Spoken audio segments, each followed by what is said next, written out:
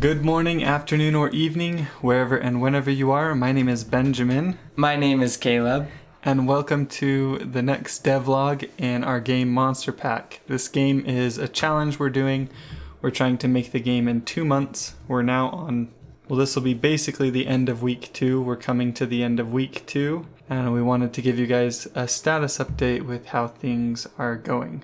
The first thing we wanted to talk about with our devlog today is kind of these pitfalls that we kind of fell into with the design of our game. And they have to do with failure spectrum. Failure spectrum is basically what does it take before you have lost.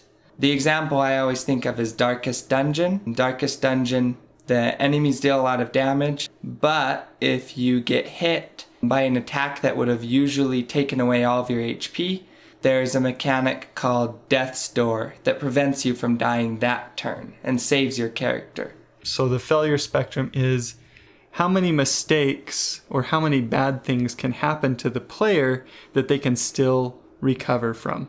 And we already know that when a monster dies, it's gone forever. And so we want to give the player resources to make sure that their monster can't die.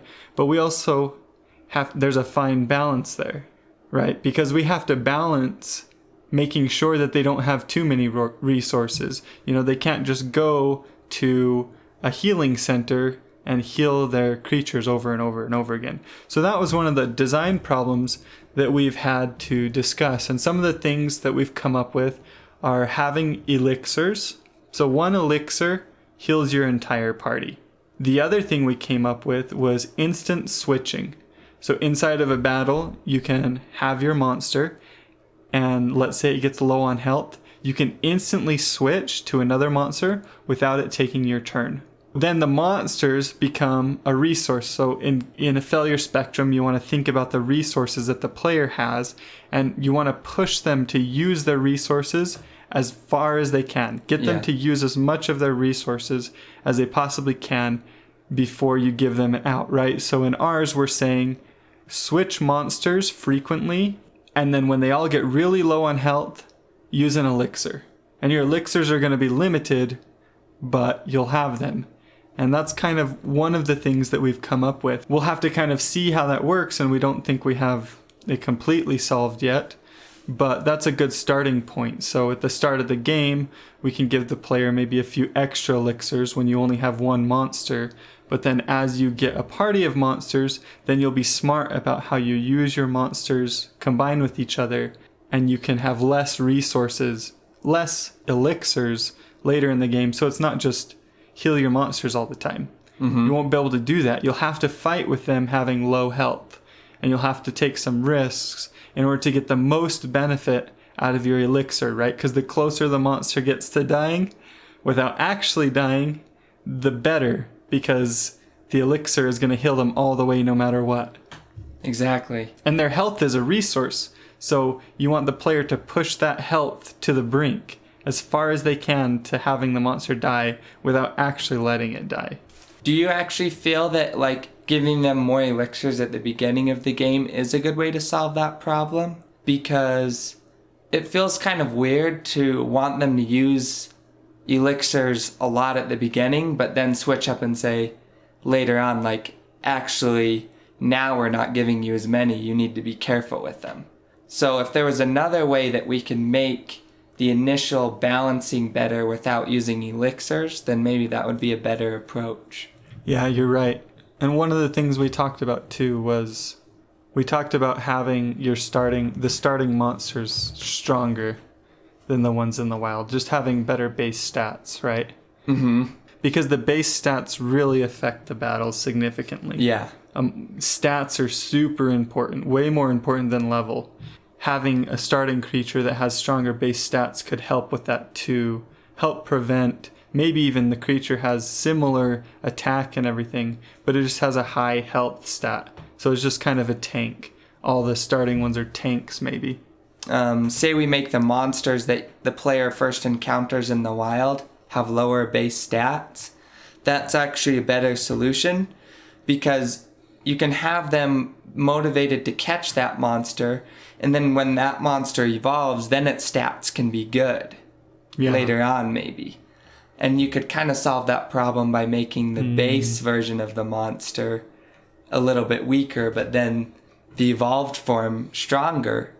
And that also kind of goes along with your idea you were talking about at one point of having the player monster be strong at the beginning, but maybe towards the end of the game, the players will start to feel the need to use their other monsters more.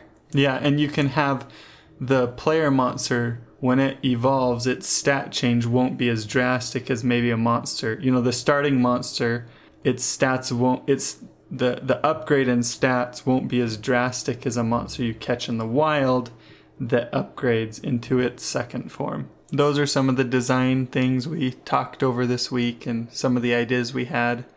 I think that's a good place to start. That's kind of the fun part of the job, is coming up with the design stuff. I started working on the sound. It turns out to be really fun to create sound effects. First I went and played the Pokemon games, and I just noted down all the sound effects that I heard.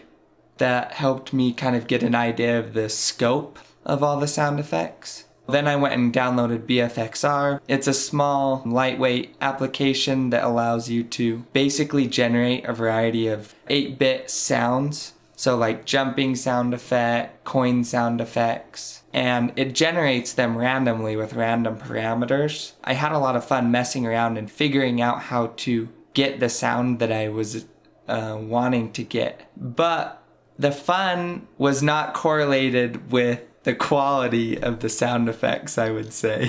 so I suspect I'll have to go through and redo them. You did figure out the cool trick for if we ever come up with monster cries. Oh yeah. If you get one sound effect, you can press this button and it will mutate that sound effect over and over. And so in Pokemon, when you send out your Pokemon, it has a little cry. And when it dies, it also has a unique cry. Mm-hmm. It was really easy to actually generate a monster cry and then just mutate it a couple times. End up finding a sound that sounds like the original sound, but sounded like it was dying. Yeah. Yeah, so I spent a lot of work programming, and obviously it's coming along. I actually streamed some today on my YouTube channel. If you want to check out the stream of me working on the game, there is a playlist in the channel. You have to go to the playlists, because I made the stream unlisted, but it's in a public playlist, so you can go to the playlist and watch the stream. I ran into an issue when the player was walking into a battle, right, with a wild monster.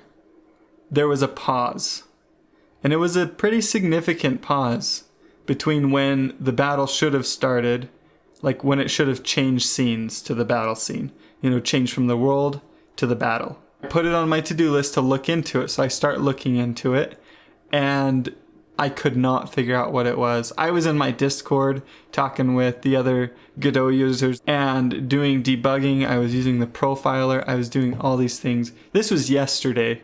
So when you can't figure out what it is through debugging in your code, then what you do is, I mean, luckily, or maybe not luckily, maybe just smartly by me, our project is, I have our project on GitHub, right? Yeah. And with version control, you have a complete history of your project. So what I had to do was start a binary search. I don't know if any of you have ever played 20 questions, but 20 questions is a binary search. And so what I needed to do is go back halfway.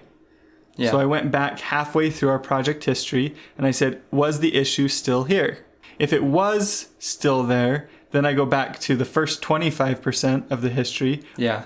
Otherwise, cut at 75% of the history. Yeah. Right? And cut that tree in half. You get the general idea. And so I spent, 4 or 5 hours. It shouldn't have taken me that long, but I'm not really great with Git. Like, I know the basics, but I'm not that great, so it took me longer than it would have taken someone who was good at this kind of thing. You need to get good. Yeah, I need to get good. And so, but I was able to do it, in a little while and find the point at which the bug was introduced. Yeah. Well, it turns out it was my theme. You can make a special font, and I have a special font. There's 2 kinds of fonts. This one's a bitmap font. It basically uses an image. Mm-hmm. That's what makes it special. And for some reason, if I have a theme that has the default font set to this bitmap font that I made, whenever you change to that scene, there's a pause. The workaround is just, instead of having a default font for my theme, whenever I need a UI element to use my font, I just manually set the font on the UI element. That's what I spent most of yesterday doing. The good news is, at the end of the day, I actually got quite a bit of stuff done. Like the very end of the day, I was able to implement better transitions into the battle, little effects when you walk over grass. I wrote a shader that cut the player in half when you're in the grass to make it look like you're standing in the grass. Which looks really good. Yeah, it looks pretty good, and we can show some of those things. I implemented a basic dialogue system, and then today I was able to continue to work. I implemented a really basic, needs a lot of polish, enemy trainer that you can battle with, and they can have multiple monsters that you fight. And so I've been able to make a lot of progress. Okay, so the other thing I did was I started rearranging the tracks that I had already written in the previous week. When you rearrange something as a musician, all it is taking the instruments and the notes and kind of shifting them around, making them sound more coherent. Removing unnecessary things, adding in where things need to be added. You could think about it as like editing an essay. You're just kind of moving things around, moving the sentences and the phrases, making sure they're all in the right order. Unexpectedly, it's been surprisingly easy so far. As of today, I haven't rearranged the last track, which is the battle theme, but during the week, I've rearranged the main theme, the wild theme, and the town theme. They sound pretty good, so I'm pretty excited, and I'm pretty happy with how they went. Maybe we could put them at the end of this video, just like have the end of the video be the different themes. Yeah, maybe. They're pretty long, but yeah. That's fine. It doesn't matter. They'll just be at the end. If people want to listen to them, they can. If they don't want to, they don't have to. Whatever the case, I'm excited to show you guys these tracks. In my opinion, they're some of the best soundtrack work I've done in chiptune.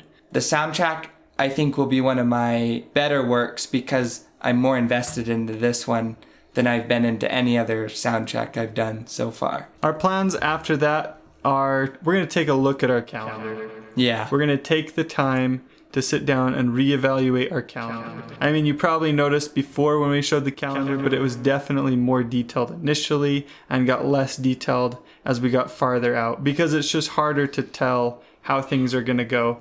So that's kind of the plan. Hopefully you guys enjoyed this devlog. We are still trying to figure out a system for making these. The sound theoretically will be better in this one. Yeah. The editing theoretically will be better in this one. We were very surprised by the response on the other one. People really liked it. They gave us a lot of feedback. We love the feedback you gave us. It has gotten more views and more subscribers than any of my recent videos, so I guess you guys really like these devlogs. We appreciate that support. And these devlogs are kind of weird, like they're different than other devlogs, so I was kind of surprised when we just kind of, you know, recorded us having a conversation about our game, that people were attracted to that. And so I just like to say thank you to you guys for that. Hopefully we can keep improving the process and continue to make these videos more interesting. Yeah, and Caleb actually brought this up. I mean, it's pretty clear that the reason that the devlog did so well is because he was in it. I mean, if you look at the correlation, right? None of my other videos had Caleb in them. I make one video with Caleb in it, and it does super well, so... It's science, guys. It's science. That's clearly the reason that it did super well. But yeah, thank you so much for watching the devlog. Hope you enjoyed it. We will talk with you all next week.